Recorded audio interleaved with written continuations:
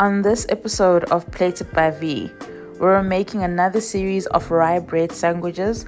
Press the pause button and get your ingredients ready.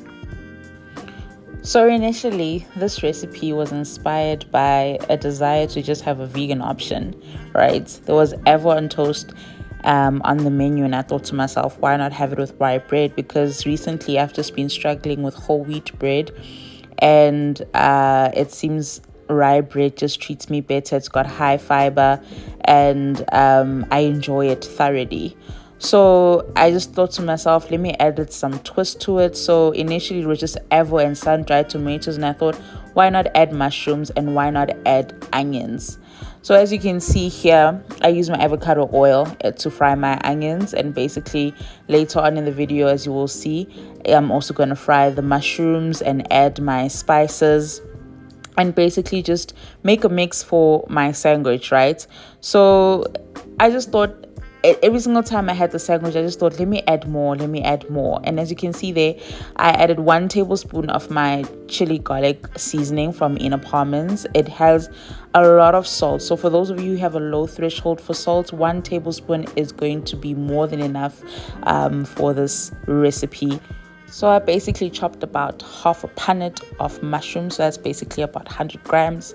If you're using a scale, I'm just going to cover that and leave it there for about 3 to 4 minutes and just fry out the excess water there from the mushrooms. So, sometimes I just like to add a bit of flavor and, make sure that everything for me is just full of flavor and full of taste. So like I said, I didn't add salt because I added the chili garlic. So I just added like half a teaspoon of smoked paprika there, just to bring in those subtle smoky notes. And I'm going to fry it up until all the water has basically evaporated. So these are some chunky sun-dried tomatoes that I obviously had to chop up and, just to bring in some more flavor and flair. What I'm going to do is that once I've chopped them up, I am going to roast them in the oven together with my Peppadews. I've also just ripped up the Peppadews into small pieces, and I'm just going to toss that into the oven and bake it on double heat at 200 degrees Celsius for about 5 minutes. Using up half an avocado, and I'm adding a teaspoon of mixed herbs to the mix, and I'm just gonna mash that up and make it a bit chunky. I am gonna put my sandwich on a sandwich press, but if you don't have one, that's absolutely fine. I'm spreading butter there on that rye bread. Then next, I'm basically going to layer up my sandwich with everything that I've prepared. I did add feta because I had it on the side and I just wanted to finish it up.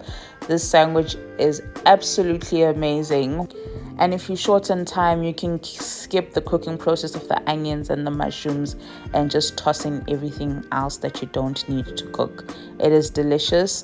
The sun-dried tomatoes and the Peppadews really do add the flavor. Now I've tried this recipe on different kinds of bread, shea butter, whole grain bread, and the recipe is just absolutely amazing and convenient and definitely filling. I'll leave details in the description box of where you can get a similar 100% rye bread. But now once you're done, sit back and enjoy this sandwich. May this recipe give you another reason to love food. Join me on Instagram and Facebook. Till next time.